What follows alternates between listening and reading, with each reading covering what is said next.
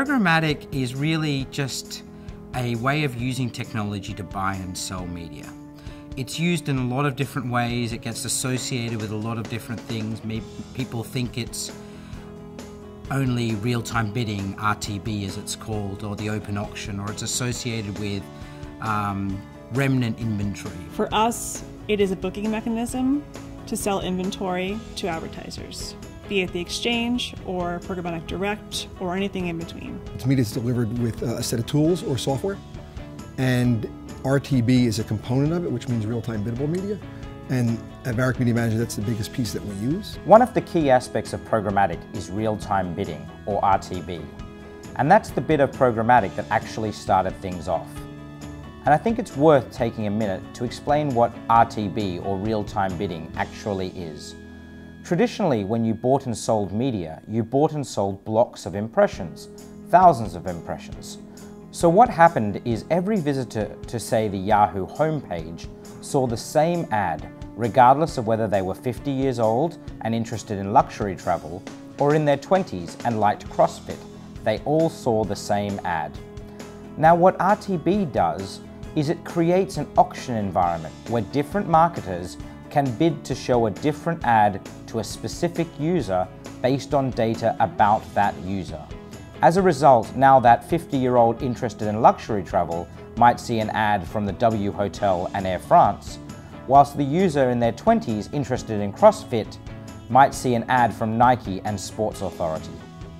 In other words, RTB has the promise of delivering the right ad to the right person at the right time, because we can use data to do that. Programmatic specifically is on a tremendous growth rate. And we talk about it being 70–80% growth rates for programmatic. We see that easily. Our business has grown near that, and we expect that to continue. I think as marketers embrace these new formats, there becomes a lot more opportunity for the industry to become smarter about it and have the dollars available to us to implement and deploy media along those lines.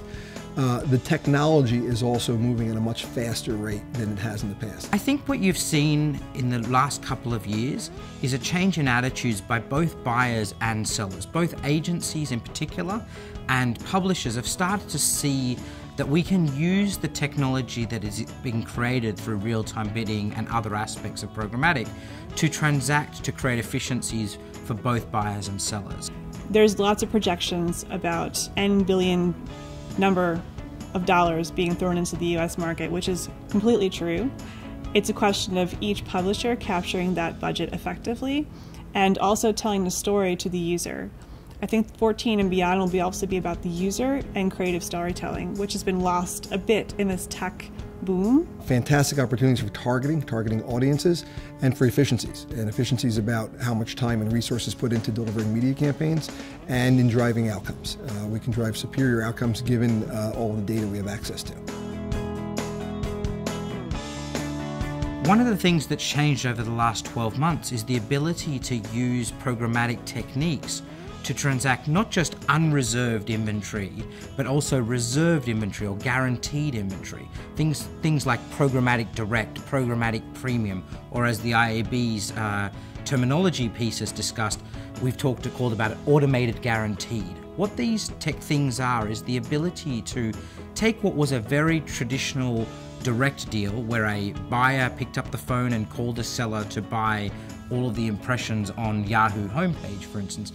That can now be transacted through a technology platform. The challenges for marketers in programmatic are basically, in the US especially, stemmed around the fact that exchanges grew up in a very direct response way and prices were very low. And to sell a brand solution to a marketer in this climate for Programmatic Direct or Programmatic Exchange is a mind shift for them.